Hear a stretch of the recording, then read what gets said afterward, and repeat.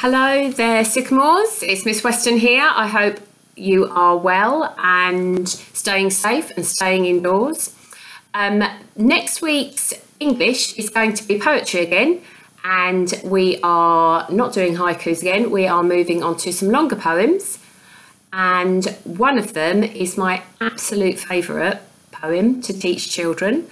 And it's got lots of figurative language in it, so it's got lots of similes and metaphors.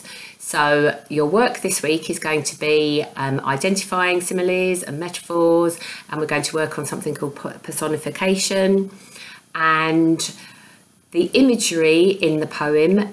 And in this poem, the imagery is just amazing because you have all these pictures in your head, and the poet does a really good job of kind of describing the things in the poem so that you see those pictures.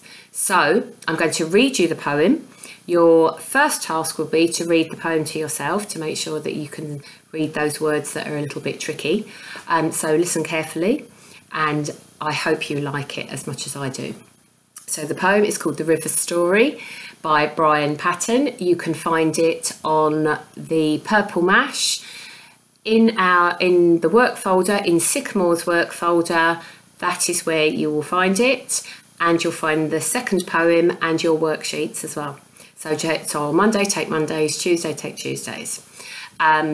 If you can, print off the poem, because then you can highlight it and insert the similes and things like that. If you can't do that, you'll need to kind of type the things that you found. All right then, off we go. The River Story. I remember when life was good. I shilly-shallied across meadows, tumbled down mountains. I laughed and gurgled through woods, stretched and yawned in a myriad of floods.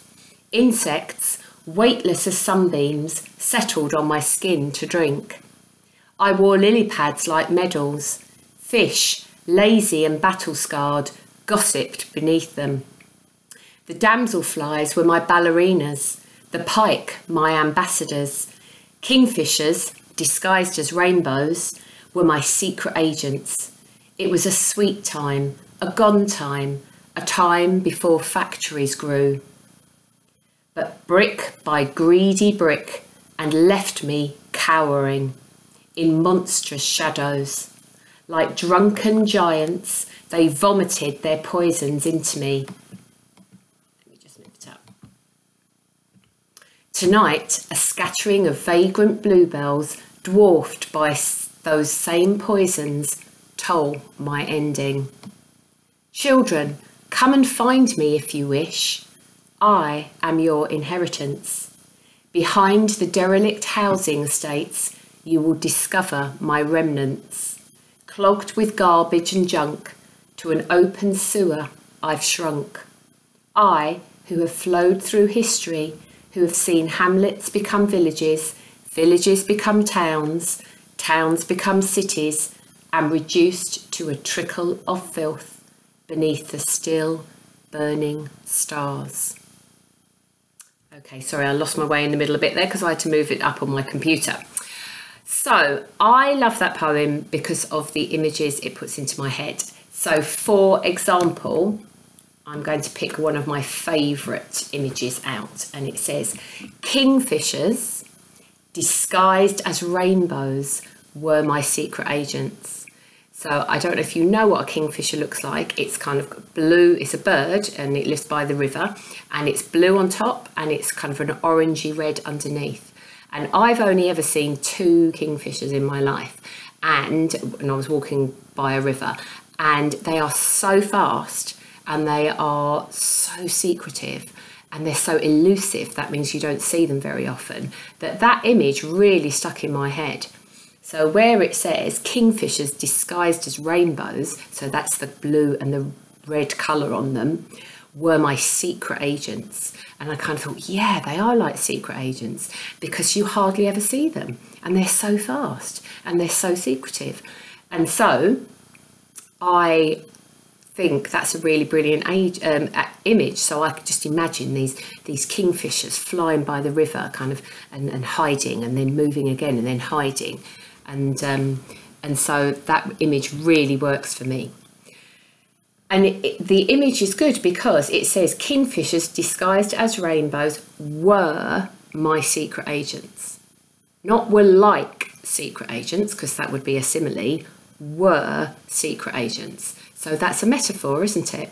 So this poem has got similes in it, using like and as to compare something, the thing that's being described, with something else, and the comparison helps you to know how big something is, or how gentle something is, or how graceful something is, or how loud something is. So that comparison helps you to know. That's what the poet does. It helps you to know what something is like. So it has got similes, but it's also got metaphors where it says that something actually was something else, and that's an even more powerful image. So task 1 for Monday is to pick out the similes, pick out some metaphors, and I think I said to draw one of them. So if I was going to draw the kingfisher's metaphor, I'd draw myself a kingfisher, and then I might put a pair of dark glasses on it so that it was like a spy or something, and under its wing it might have a machine gun, and underneath its other wing it might have some secret documents or something, because it's a secret agent. So it would kind of, I'm drawing a picture of how that image works for me. Okay, so that's what you need to do on Monday. On Tuesday, it's all about the vocabulary. So another reason why that poem is so good is because of the words that are used. And so we've got things like shilly-shalled, myriad, we've got cowering, we've got monstrous, we've got, what else is there? Vagrant bluebells. So what I want you to do is either use a dictionary book, a book dictionary, like we've got in class, or you could go online. Remember to just check with your parents, make sure it's all right. But go online and use the online dictionary to find out the meaning of the words, and then you have to kind of match them to the meanings that I've given. So all the meanings are there, you just need to match the correct ones. So 1 or 2 of them you might know already, but the others you would have to look up to make sure you're matching the correct ones. Okay. Wednesday is going to be a different poem, and I'm going to finish with you now, and I'm going to do a separate video for that poem. So I hope you enjoy reading the river story, and I hope you love it as much as I do. I wonder what your favourite image is going to be. Tell me. Okay, bye. Take care.